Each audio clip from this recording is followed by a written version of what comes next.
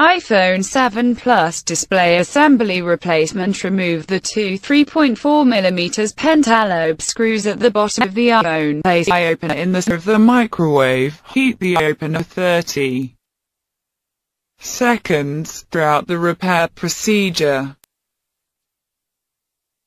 As the iOpener cools, reheat it in the microwave for an additional 30 seconds at a time. Remove the iOpener from the microwave, holding it by one of the two flat ends to avoid the hot center. Lay the iOpener over the lower edge of the phone to soften the adhesive holding the display in place. Apply a suction cup to the lower half of the front panel, just above the home button. Pull up on the suction cup with firm, constant pressure to create a slight gap between the front panel and rear case. Insert the flat end of a spudger into the gap while pulling up on the suction cup.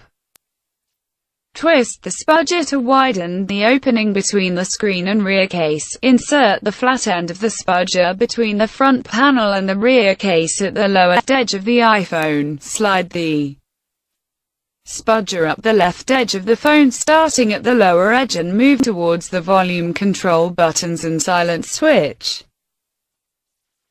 breaking up the adhesive holding the display in place. Remove the spudger from the left side of the phone and insert the flat end into the bottom right corner. Slide the spudger up the right edge of the phone to the top corner, breaking up the adhesive holding the display in place. Pull up on the suction cup to lift up the display and open the iPhone. Pull up on the small knob on the suction cup to remove it from the front panel. Slide an opening pick underneath the display along the top edge of the phone to loosen the last of the adhesive. Pull the display assembly slightly away from the top edge of the phone to disengage the clips holding it to the rear case. Open the iPhone by swinging the display up from the left side, like the back cover of a book.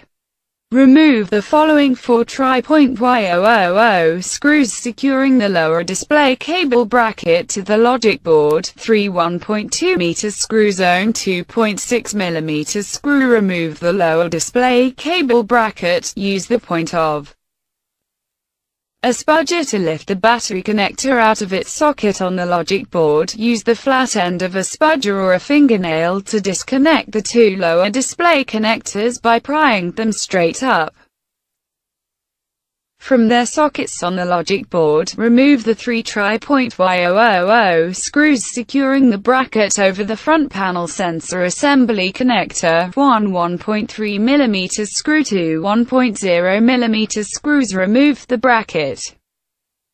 Disconnect the front panel sensor assembly connector from its socket on the logic board. Remove the display assembly. Remove the 4 1.000 screws securing the bracket over the home Touch ID sensor. 1 1.1mm screw, 3 1.3mm screws. Remove the bracket that secures the home Touch ID sensor. Disconnect the home Touch ID sensor cable by carefully prying open its press connector. Carefully pry up the remaining bottom portion of the press connector, which is lightly adhered to the home Touch ID sensor cable beneath. Flip the display assembly over and apply a warm iOpener to the home Touch ID sensor area for about 90 seconds, using an opening pick.